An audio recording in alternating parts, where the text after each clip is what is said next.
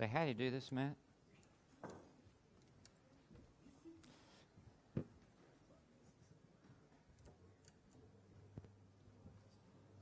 Yeah, that's good there. Thank you. Well, we're thinking about sanctification, and we're thinking about the Christian life and living the truth. We're thinking about putting the truth into action in our lives. And in the time that I have to be together with you, we're focusing upon one particular passage, which is in Hebrews chapter 12. And so I want to invite you to take your Bible and turn with me to Hebrews chapter 12. And this afternoon, I want us to look at verses 2 through 4. I want to begin by reading this particular text. I want to start in verse 1, which we looked at last time. And as you recall, this entire metaphor that the writer of Hebrews is using is comparing the Christian life to a race. We're not racing against one another, and we're not racing against our own expectations. We're running the race that God has set before us. And the fact is, I run my race better when you run your race better. Because as you are excelling in the race that God has set before you, it encourages me to pick up my pace and to push ahead. And those who run by themselves and who are not a part of a local church the way they ought to be, they often find themselves really lagging behind. And the reason is they're not running in a pack. They're not running with other runners. And we all need to be surrounded on this track by other brothers and sisters in Christ who have the same commitment and the same focus that we have. And we run the Christian life the best in the midst of the fellowship of other brothers and sisters in Christ. And we noted that as we run this race, it's in the midst of an enormous stadium in which those in Old Testament times and the first 20 centuries are already in the grandstands. And they've gone before us. And they have run their race and run it well. And as we read of the example of their lives in the Old Testament and in church history, we are elevated to a higher level of motivation and inspiration as we run our race. And it's so important that we not be carrying, as we said, excess baggage, but we shed those things aside. I can't tell you what that is in your life. That would be legalism. I can only look at my own life and know what needs to be laid aside so that I can run unencumbered. And then the sin of not trusting God. We're all susceptible to this at different times in critical junctures of our Christian life. So the writer of Hebrews is painting this picture for us of the Christian life. And the reason that he is doing so is the book of Hebrews is really a sermon. At the end of this book, it's referred to as a word of exhortation. And I think the entire book of Hebrews is in reality one sermon. And it is addressed to believers who have left Judaism and who have left their dead religion of apostate Judaism. And they have come to faith in Jesus Christ. And they've paid an enormous price to make this commitment. They've been desynagogued. They've been put out of their circle of religious fellowship. They've been put out of their families. Many of their parents have actually had a funeral service for their son or daughter when they commit their life to Christ. They're ostracized by their friends. They're put out of circles of business. And they find themselves in a very isolated place. And so because of this, they are slowing down. They are growing weak. They are beginning to faint because of the great difficulty it is for them as they now live their Christian life. All their problems have not gone away. They now have a new set of problems.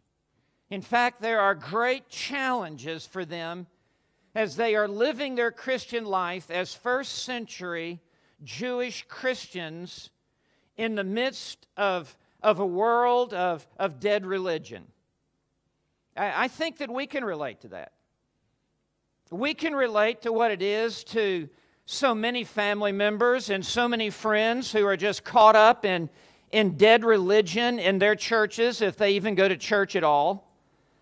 And as we look around, at times we feel very isolated, very alone, whether it's at school or whether it's at work. And we need this encouragement as well, to not grow weary, but to press on to the upward call of God in Christ Jesus. We cannot remain where we are. We have to be moving forward by faith. And so having said that, I want you to look with me, if you will, as in Hebrews chapter 12, I want to begin reading in verse 1. Therefore, and we noted last night how important that word therefore is, because that is the bridge from Hebrews 11 to Hebrews 12, and everything that he has said is now being pulled forward into this immediate statement. Since we have so great a cloud of witnesses surrounding us, let us lay aside every encumbrance and the sin which so easily entangles us, and let us run with endurance the race that is set before us. Now here's our focus for this afternoon. Fixing our eyes on Jesus, the author and perfecter of faith, who for the joy set before him endured the cross, despising the shame, and has sat down at the right hand of the throne of God. For consider him who has endured such hostility by sinners against himself, so that you will not grow weary and lose heart. You have not yet resisted to the point of shedding blood, and you're striving against sin. As we look at these verses this afternoon, we have three verses, verses 2, 3, and 4. And I have one heading that sits on top of each of these three verses. And I want you to see where we're headed, where the writer of Hebrews is headed. I want you to note in verse 2 the concentration. He says, fixing your eyes on Jesus, the concentration. And then in verse 3, the calculation. He says, for consider him. And then in verse 4, the comparison. As he will say to them, you've not yet resisted to the point where he was in shedding blood. So let's look now at these verses and see what a help they are to us, to our Christian life today. What the writer of Hebrews said to his original writers, he says to each and every one of us here this afternoon. So note first in verse 2 the concentration. You see, when you're an athlete, where you set your eyes is critically important. As you run, and as you run the race, where your eyes are fixed and focused will have a large influence upon how well you run the race or how ineffective you are. And as you live your Christian life, where your eye is focused is of utmost importance. That's why we're calling this the concentration. He begins by saying, fixing our eyes on Jesus. We are to have 20/20 vision on the Lord Jesus Christ. We are to be riveted and focused upon the Lord Jesus Christ. We are to be gazing upon Christ. This verb is in the present tense. It means every moment of every day, in one way or another, we are to be fixing our gaze upon the Lord Jesus Christ. Now, obviously, we cannot see Him with our physical eyes. The reference here is to our spiritual eyes. With the eyes of faith, that we be looking to the Lord Jesus Christ within our heart, within our mind, and within our soul. That we're consciously aware of Him continually throughout the day, 7 days a week, 24 hours a day, not just on Sunday morning, not just during Bible study, but throughout the day, throughout the night, we are to be fixing our eyes on the Lord Jesus Christ. I know that when I first began to preach, there would be times when my parents would come to hear me preach, and they would sit right here on the front row. And I would be so consciously aware that they were there. Not in a negative way, because they came to all my football games. They came to all my basketball games. They came to all my baseball games. They came to all my track meets. I loved having them in the stands. In fact, it elevated my own motivation. But even as I would be preaching, there would be times I would look down and my mom is taking down notes and writing little remarks on correcting my grammar. And I'd look at my dad and there'd just be tears coming down his cheek. And I'd have to look away because it'd almost be distracting to me. But no matter where I was looking, no matter into what set of eyes I was looking, I was consciously aware that Dad is right here on the front pew and that Mom is right here on the front pew. And it's in a sense like that we are to be fixing our eyes on the Lord Jesus Christ. We may be talking to someone else. We may be driving to work. We may be tucking the kids in or bathing the kids. But we are consciously aware, no matter where we're looking and no matter what we're doing, our reference point is the Lord Jesus Christ. And we are constantly looking to the Lord Jesus. Now, this verb, and it's really a participle, fixing our eyes on Jesus. It's a compound word. And it actually means this: looking away to Jesus. Looking away from something and looking to something. There's actually here a negative denial and a positive assertion. We can't look to Jesus while we're looking to other things. We must look away from the distractions of the world. We must look away in the sense of the world not capturing our affections and our desires. I mean, 1 John 2 says, do not love the world. I've translated that out of the original language. Here's how it reads: do not love the world, nor the things that are in the world.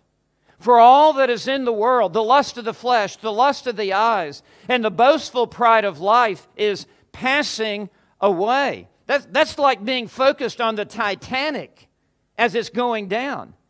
We are to be looking away to the Lord Jesus Christ. Please note, it doesn't say to the Holy Spirit. The Holy Spirit acts almost as the lens that helps bring into focus our looking to the Lord Jesus Christ. The Holy Spirit is pointing us to the Lord Jesus Christ. And even God the Father is saying, this is my beloved Son. Listen to Him. We're to be looking to the Lord Jesus Christ. The Christian life is Christ. What a simplistic statement that is. The Christian life is Christ. The sum and the substance of the Christian life is Christ. The Alpha and the Omega of the Christian life is Christ. The Christian life is believing in Christ, trusting Christ, following Christ, loving Christ, worshiping Christ, serving Christ, adoring Christ.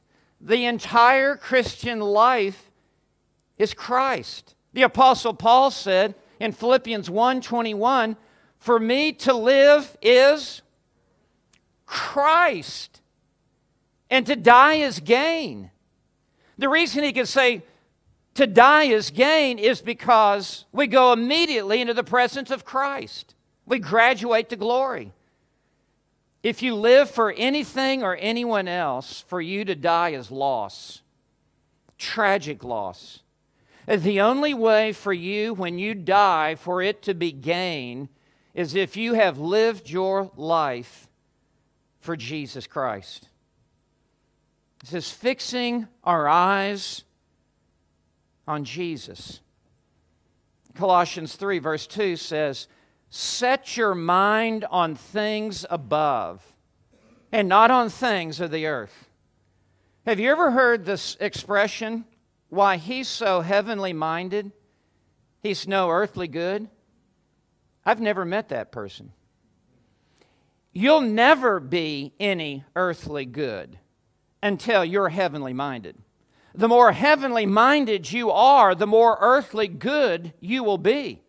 We are to be constantly, continually fixing our eyes on the Lord Jesus Christ. And specifically, three things about Jesus. As we see it in verse 2, it's just right there in the text. Number one, He is the author of faith. Now, all saving faith is in Christ. All saving faith is from Christ. The faith that we exercise in the Lord Jesus Christ at the moment of conversion when we entered through the narrow gate is a faith that He previously has given to us because we had no faith. Dead men have no faith. I remember the day in class when the professor asked the question, what can a dead man do? Referring to Ephesians 2 verse 1. We were dead in trespasses and sin.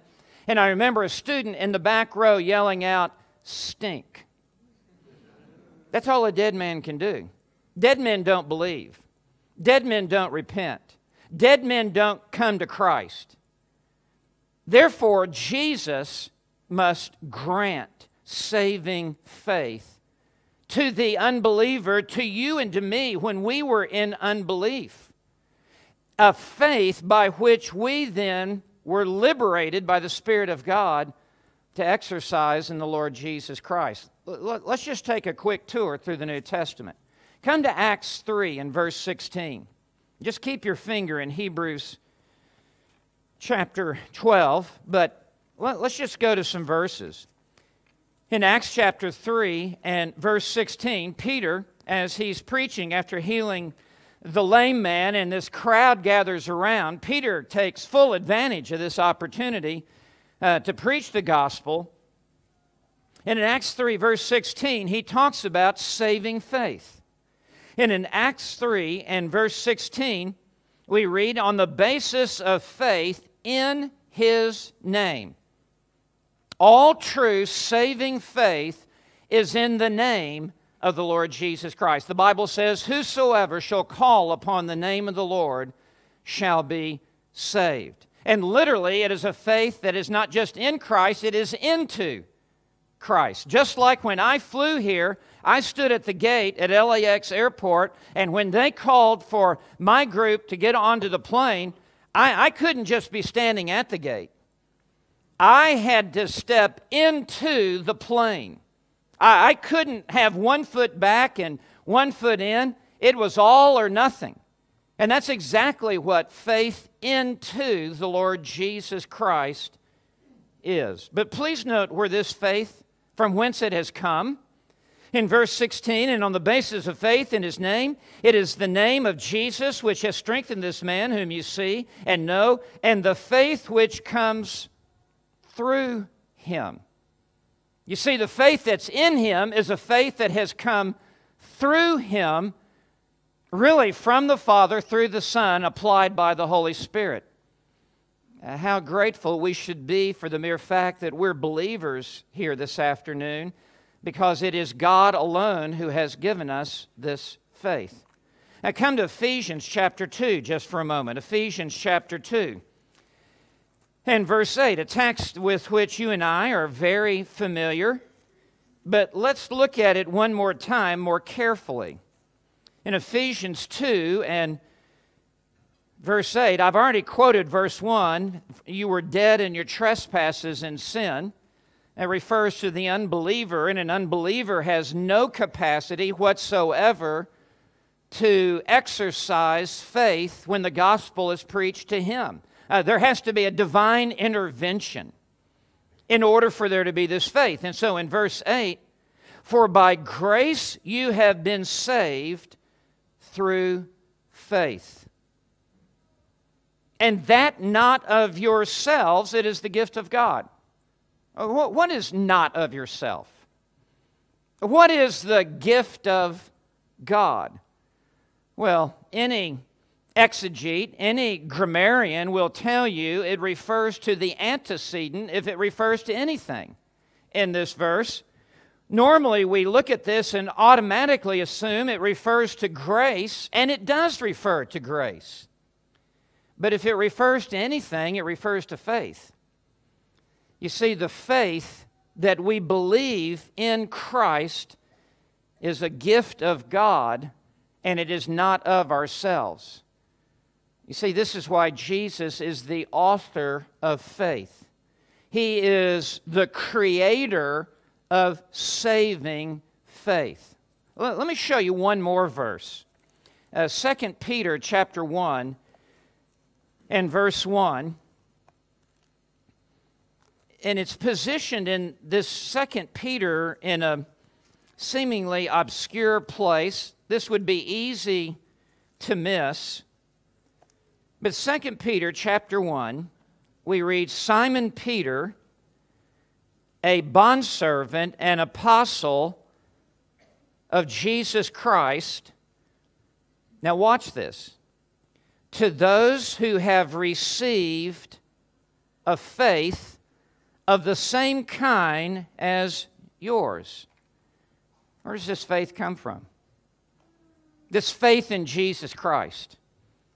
Well, you receive it as a gift, a grace gift. And there's only one who can give you faith in Jesus Christ, and it is Jesus Christ Himself. Let me just show you one more verse. I passed over it. Philippians 1:29. Mere fact I remembered it is an indication we need to look at it. So Philippians 1 and verse 29, excellent verse. I just want you to be aware of these diamonds. Philippians 1 verse 29, Paul says, for to you, and the you refers only to believers, it has been granted, and for something to be granted means it is given freely as a gift. It has been granted for Christ's sake, not only to believe in Him, but also to suffer for His name's sake. You see, it has to be granted to us to believe in Jesus Christ. This is one reason we need to be fixing our eyes on the Lord Jesus Christ. If we're going to run the race, and if we're going to put our trust in God, we need to keep our eye on the one who has given us this faith and who has pulled us into the race and who enables us to trust Him as we run this race of faith. You've got to keep your eye on the one who has given you this faith. But not only is He the author of faith, come back to Hebrews 12. I want to hear you turn the pages now. Go ahead. Don't be flipping that iPad. Turn the pages. You weenies, Carl. Yeah, down here. Don't trip over your skirt, Carl, with that iPad down there. Real men use a real Bible, okay? Borrow your wife's Bible, okay?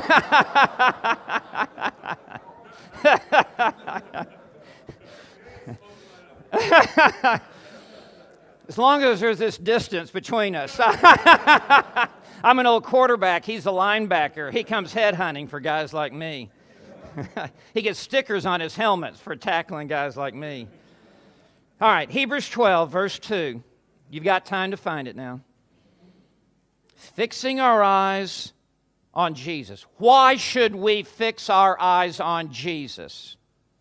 Well, number one, He's the author of faith. Why would you be looking anyplace else? Because you need faith to run this race. But second, not only because He's the author of faith, but second, He is the perfecter of faith. And please listen to this. All in whom He authors faith, He perfects that faith. No believer will ever become an unbeliever. Just write that down. The faith that fizzles before the finish had a flaw from the first. It was a bogus faith. It was a Judas faith. It was a counterfeit faith. If they have fallen away and now they're an unbeliever, they never had the real thing. Because all in whom Jesus is the author of faith, Jesus is the perfecter of faith, and I want to assure you, He does all things well. My sheep hear my voice, and I know them, and they follow me. And they shall never perish, neither shall any man pluck them from my hand. For my Father who gave them to me is greater than all, and no one shall pluck them from His hand. I and the Father are one. So we need to keep our eyes on Jesus, because He's the author of faith. Because He's the perfecter of faith. He is the one who sustains faith. He is the one who undergirds faith. And He will never let your faith totally implode. Spurgeon said Noah fell down many times in the ark, but he never once fell out of the ark. And you and I may trip and fall as we run this race of faith. And there will be times when we'll be spitting out some cinders out of our mouth because we have gone down and a stumbling block has caused us to fall. But we never fall out of the race. We never fall out of the Lord Jesus Christ because He is holding on to us. That's why we have to keep our eyes on Jesus. He authored our faith. He perfects our faith.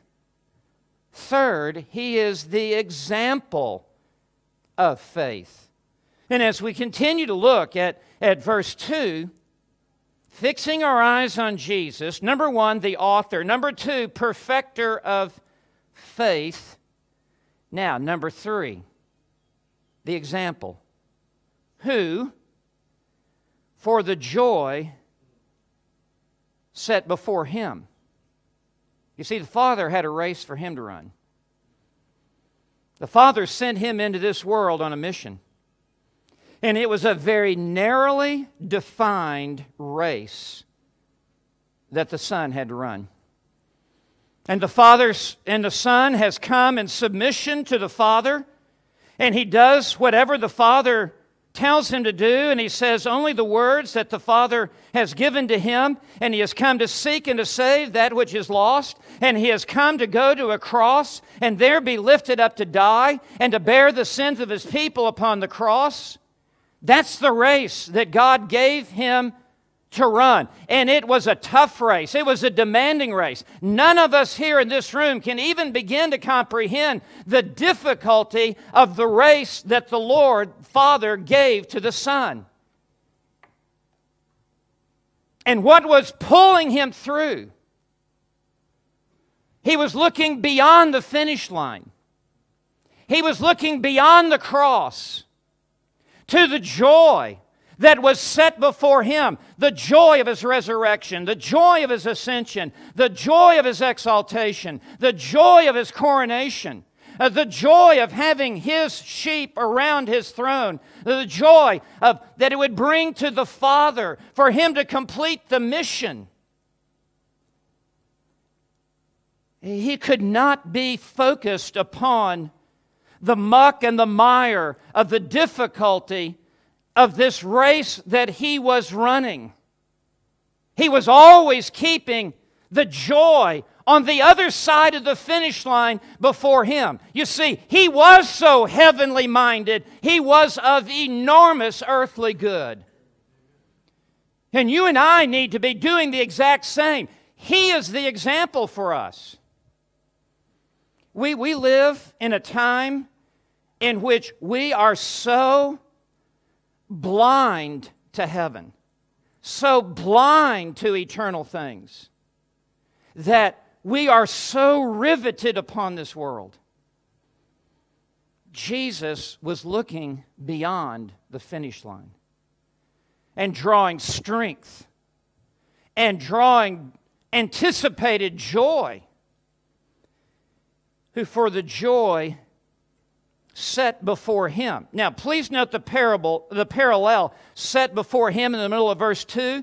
The last three words of verse 1, they're exactly the same.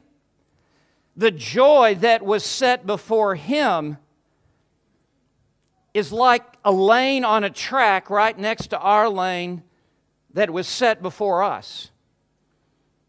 There was a race set before him, and there is now a race set before you and me. And the greatest champion who ever lived was the Lord Jesus Christ, who was born under the law and kept the law perfectly and fulfilled the will of the Father and won the great victory at the cross, who for the joy set before him, please note the next word, endured. We've already seen this word in verse 1. Let us run with endurance. And he'll say it again in verse 3 concerning the Lord Jesus Christ, that he endured such hostility by sinners. There's never been anyone who ever ran in this world with greater perseverance and greater steadfastness and greater tenacity. He set his face like a flint towards Jerusalem. And when you read Mark's gospel, as he is going for the Passion Week and he is marching from Jericho into Jerusalem, the disciples cannot even keep up with him. He's not dragging and shuffling his way to Jerusalem as he goes into the week in which he will lay down his life at the end of the week.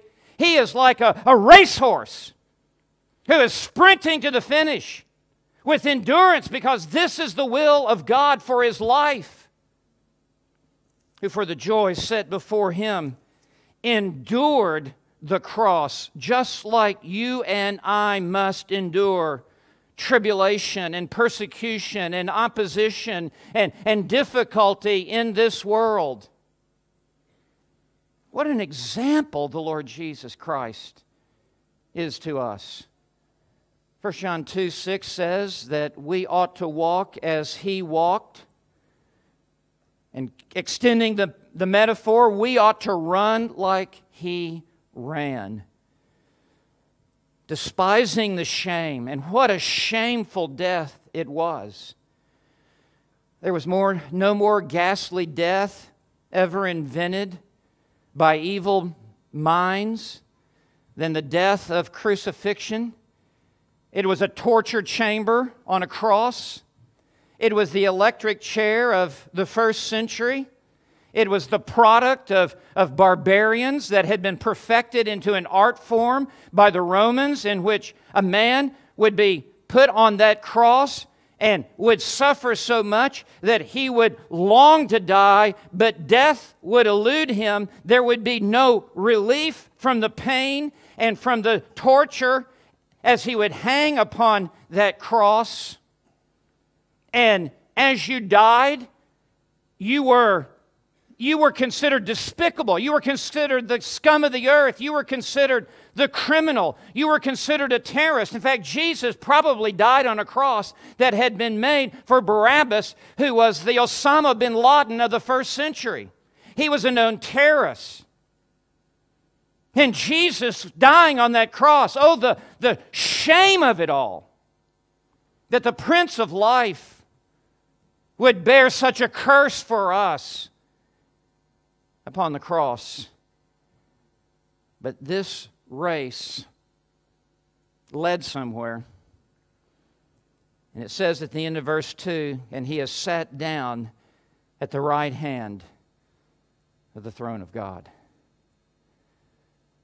There's an old football saying, Carl, no pain, no gain.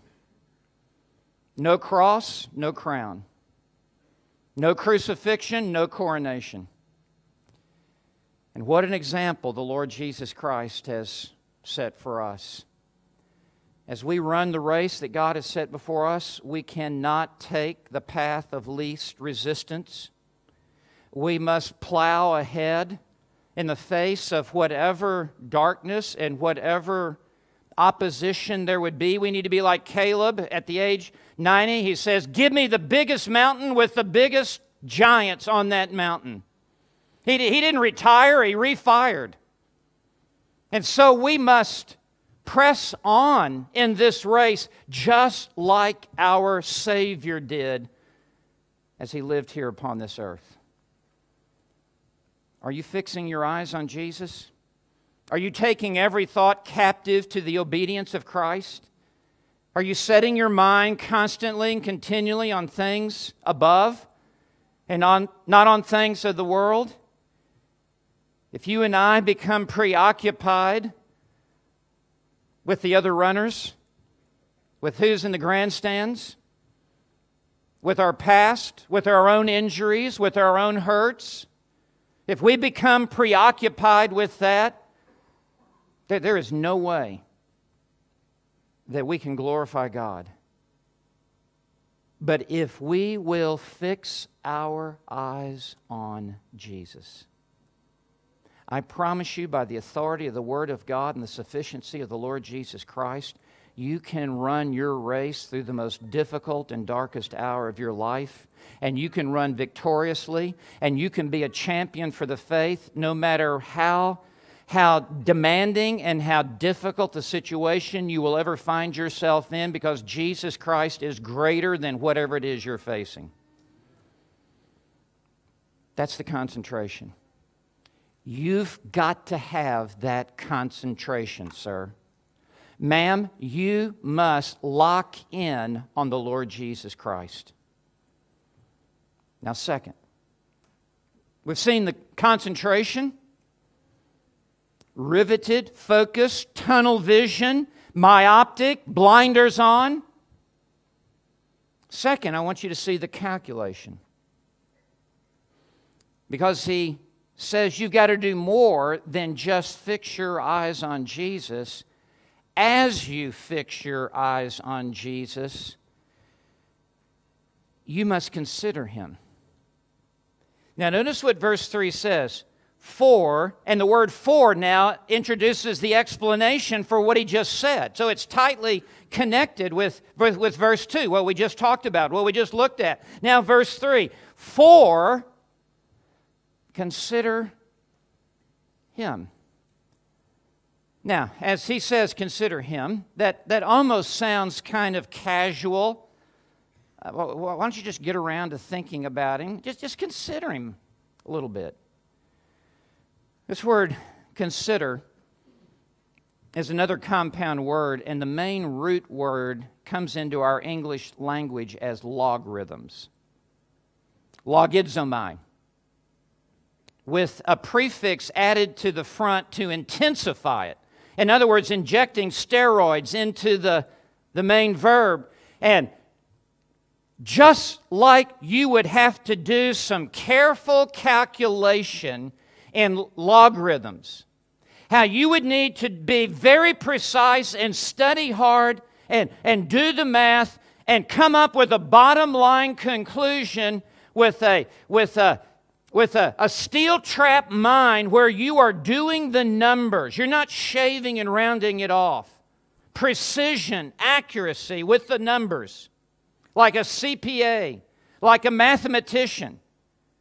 So you must consider the Lord Jesus Christ. We cannot have just vague thoughts, devotional thoughts, heartwarming thoughts. We've got to study Jesus. We've got to do the math. We've got to calculate. We've got to analyze. We must scrutinize the Lord Jesus Christ. We cannot have a shallow, superficial knowledge of Christ. If we're to consider Him, this means we must know Him. This means we must spend time with Him. This means we must study Him in His Word. This means we must be intimately familiar with His eternality, His deity, His humanity, His hypostatic union, His place in the Trinity, His offices, prophet, priest, and king. We must understand His mission and His ministry. We must understand His death and His resurrection, His ascension, His present intercession at the right hand of God the Father. A superficial understanding of Jesus will not do for champion runners who want to run the race to win. You see, we draw strength from fixing our eyes on Jesus. We draw strength in our legs, and our lungs are enlarged, spiritually speaking, as we look to the Lord Jesus Christ. As we are looking away from Jesus, we're running out of gas. We're dying in a pile. The runners would say, you've got the bear on your back. You just can't keep going. But when you look to the Lord Jesus Christ, there is a supernatural transfer of divine power into our spiritual legs and into our lungs and into our arms, where we are bounding forward by the grace of the Lord Jesus Christ. But only as we consider Him and are fixing our eyes on Him. He says, for consider Him who has endured. Here's our word that keeps running through this passage. This is all about endurance. Hey, how easy is it to start a race? How hard is it to finish the race? Consider Him who has endured such hostility by sinners against Himself. Do you realize that from the moment He came into this world as a baby, He was facing the hostility of sinners? That even in His birth, Herod gives the decree to slaughter every baby boy 2 years and younger, and Jesus' parents have to leave the country and go to Egypt just to escape this massacre of babies that was occurring. And as soon as Jesus inaugurated his public ministry, as soon as He was baptized in the River Jordan, and as He came out of His wilderness testing of 40 days, He goes to Nazareth, He goes into the synagogue, He picks up the scroll, unravels it to what is for us, Isaiah 61 verse 1, and He reads it and says, the Spirit of the Lord God is upon me, for the Lord has anointed me to preach. He handed it back to them and said, today this has been fulfilled in your ears. So how'd they respond to that? They tried to throw him off a cliff. And throughout his ministry, the Pharisees, the Sadducees, the scribes, the temple police tried to arrest him. He lived at the end of his ministry under a death threat. And then at the end, he underwent 6 trials, 3 Jewish trials, 3 Roman trials. Annas, Caiaphas, Pilate, Herod. And then when he's put before the crowd, they cry out, "Crucify him! Crucify him!" And the Lord Jesus Christ continued to push ahead within the will of God and run the race that was set before him. He did not flinch. He did not waver. He did not buckle. He pressed on in the will of God and burst through the finish line like a champion when he said, "It is finished." He says, consider him. You need to study him. My pastor friends here this afternoon, you need to note this perseverance. How easy it is to daydream about being in another church, in another place, and not persevering where you are and running the race that is set before you. How easy for lay people to fantasize in their mind about another job, another wife, another church, another whatever. And there is a time and a place to move to another job. But as we run this race of faith, we cannot be weak-kneed. We must persevere in the will of God. William Carey, that great Baptist missionary who went to India for over 40 years, he never even saw a convert after 7 years. I would have thought I'm out of the will of God for my life. He never had a sabbatical. He never went back to England. 41 long years he buried himself in the will of God and saw very little fruit. You know what he said? I can plod. I can plod. I can press on. I can persevere. I can endure. That's the calculation. And what's the result at the end of verse 3? So that you will not grow weary and lose heart. Listen, we are so susceptible to losing heart. And as we look to the Lord Jesus and as we calculate and consider Him, we do not lose heart. Now finally, verse 4, the comparison. Please notice, you have not yet resisted to the point of shedding blood in your striving against sin. The shedding of blood is a reference to the Lord Jesus Christ. Already, earlier in the book of Hebrews, the writer has said, without the shedding of blood, there is no remission of sin. A reference to the Lamb of God who would take away the sin of the world. A reference to the perfect sacrifice that Jesus would make as He poured out His rich red royal blood upon the altar of Calvary's cross and made the one and only atonement for our sins.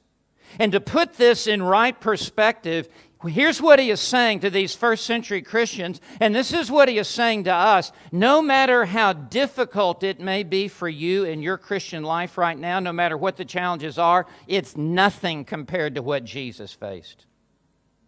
Nothing. And I don't say that indifferently, and I don't say that without pastoral compassion, but I'm just telling you the facts. They're not about to nail you to a cross right now. You're not about to bear the sins of the world. You're not being rejected by the Father.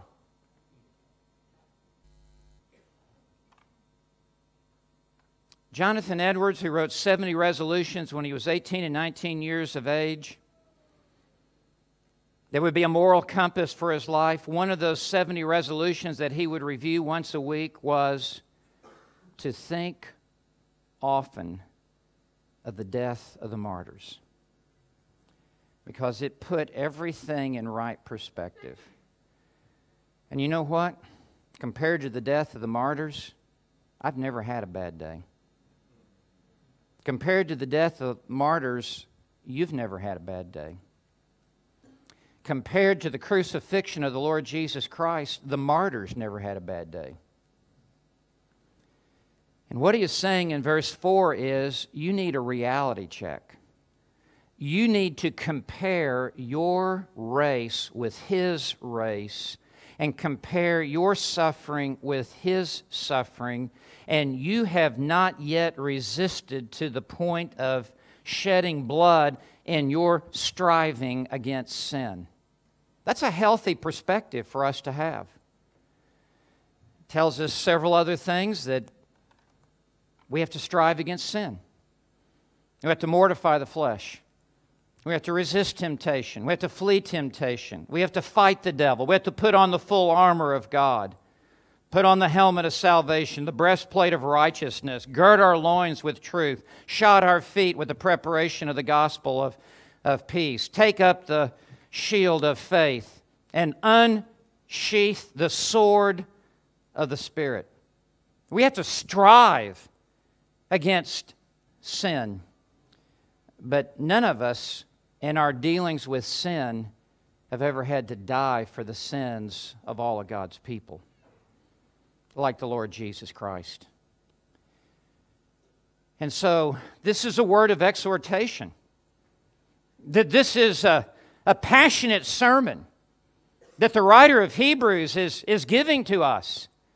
And it's a little bit like a coach coming in behind a player and giving him a little bit of a hit on the back of the shoulder pads.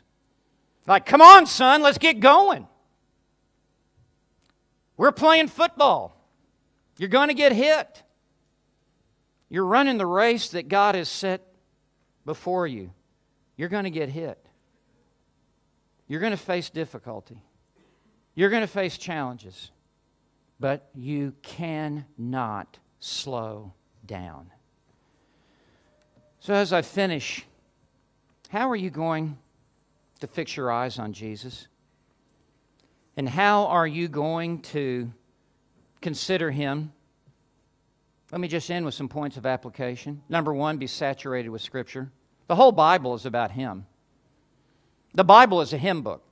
It's all about Him, the Lord Jesus Christ. He's in Genesis 1, verse 1. In the beginning, God created the heavens and the earth. He is the mighty creator of all that there is.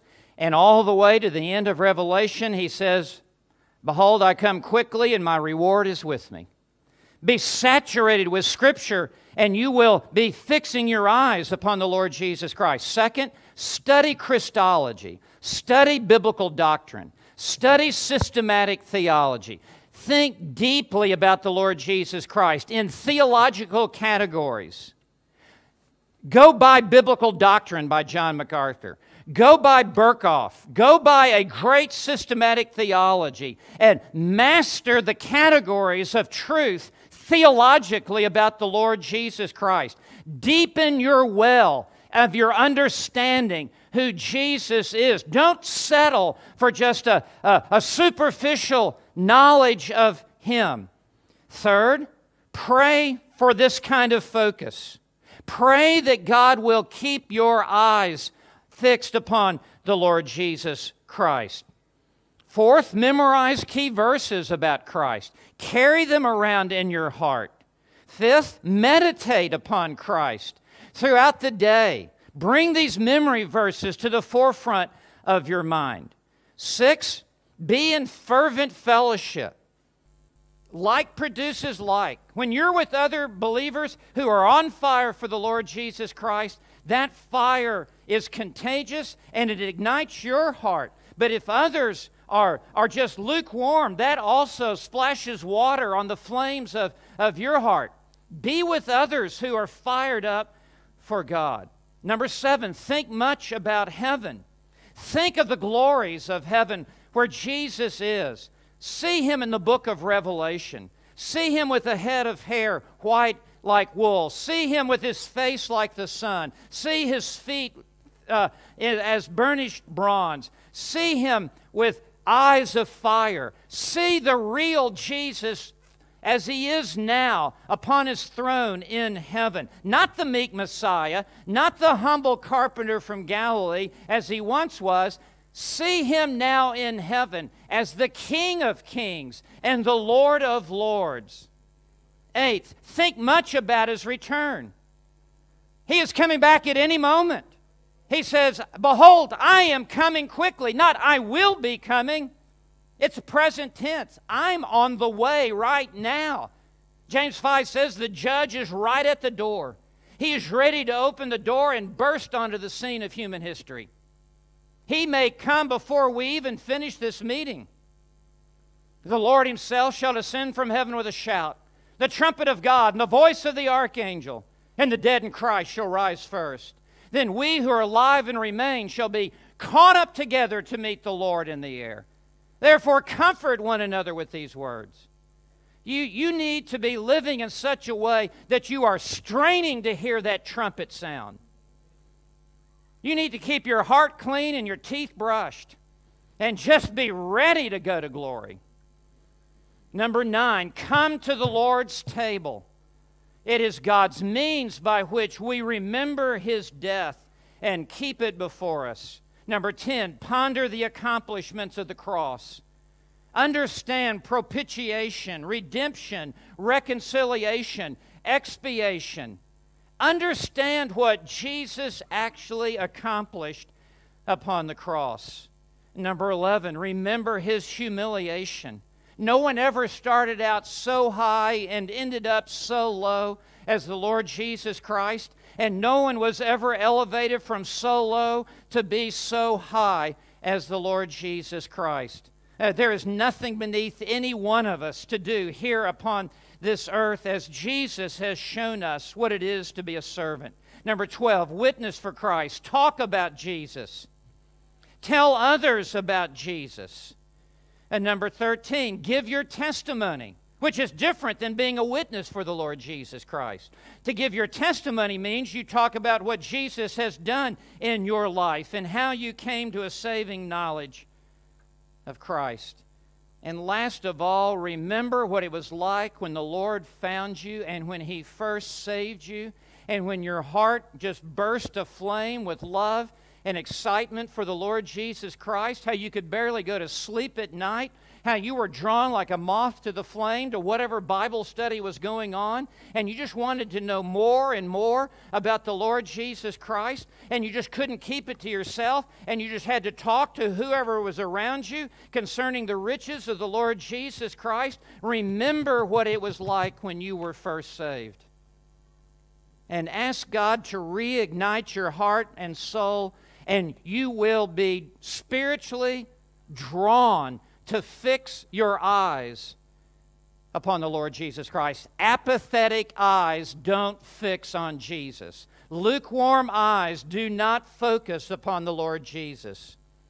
It is those hearts that are bursting aflame with love and devotion for Jesus that fix their eyes on Him. So how will it be with you? Will you be looking to the Lord Jesus today? Will you be fixing your eyes upon Him when you go back to where it is that you live and you serve the Lord? Do you want to go deeper with the Lord? Do you want to calculate and scrutinize and study Him more? And compare your sufferings with His. It's nothing compared to what He suffered upon Calvary's cross. As you would find yourself here this afternoon, if you have never believed upon Jesus Christ, I call you this very moment to believe upon Him. He entered this world to seek and to save that which is lost. If the Lord is making known to you that you are lost, I want you to know that He was born of a virgin. He lived a sinless and perfect life. He died a sin-bearing substitutionary death upon Calvary's cross. He was buried. He rose again on the third day by all of the authority that was inherently His as the Son of God. He raised Himself from the dead, and He came walking out of that tomb, a risen, living, victorious Savior. He has ascended to the right hand of God the Father. All authority in heaven and earth have been given unto Him, and whosoever shall call upon the name of the Lord shall be saved. If you have never called upon Christ, I urge you, I plead with you this very moment. Tomorrow is the devil's day. Today is God's day. Behold, now is the accepted time. Behold, today is the day of salvation. And if you have never believed upon Christ, run to Christ. Flee to Christ this very moment. He loves to gather in lost sinners. He is the friend of sinners. He loves to gather them in and pour out His grace upon them. And He's come not for the well. He is a physician who's not come for those who are well. He's come for those who are sick. You need to tell Him how sick you are. You need to tell Him how sinful you are. He didn't die for good people. He died for bad people. Tell Him how bad you are and how desperately you need His forgiveness and His righteousness and His grace.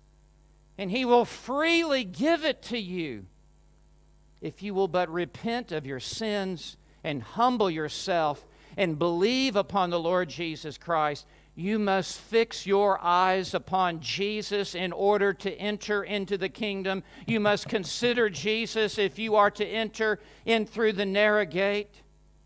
And when Charles Haddon Spurgeon was saved, the text was, "Look unto me and be saved all the ends of the earth." And Spurgeon heard that, and he said, I can look to the Lord Jesus. And in that moment there was life in a look, and he looked by faith to the Lord Jesus Christ, and he was gloriously converted and saved. Look to Jesus.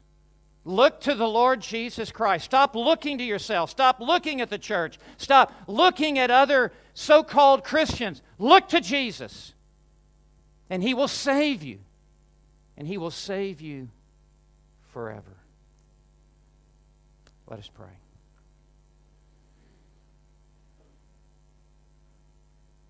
Father, we want to run this race in such a way that will bring honor and glory to You. I pray that You will light a fire under us, that You will move us out, and that we will run in such a way here in New Zealand and Australia and the Philippines, American Samoa, wherever it is we have come from, that we will be running more faithfully and with endurance than we have ever run in our spiritual lives. And Lord, here this afternoon, for any who are not in the race, for those who are just spectators, for those who are just in the stadium but they're not in the race, Lord, I pray this afternoon, now, this moment, that You would bring them to Yourself. So, Father, we commit what has been said to You and pray that You will seal to our hearts the truth of this text in Hebrews 12. May the birds of the air not come and snatch it up. May it not fall upon shallow soil. May it not fall upon rocky soil. May it fall upon soil that has been tilled up, and may it bear fruit 30, 60, 100-fold. In Jesus' name, amen.